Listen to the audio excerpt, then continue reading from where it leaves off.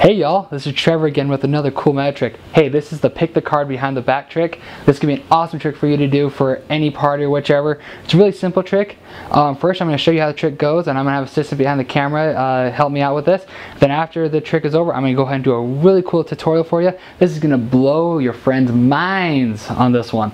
So here we go. So first off, I'm going to go ahead and just kind of fan out these cards for him. I'm going to go ahead and have him take any card he wants to. While I'm showing that, go ahead and look at that for you. And then go ahead and put that back in the deck for me there, anywhere. Okay, awesome. I'm going to put that there.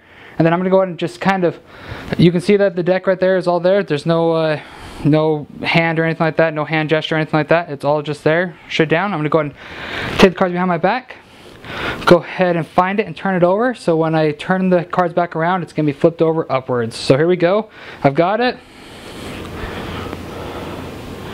Let's see if we can find it. And I believe he had the King of Diamonds, which is right there.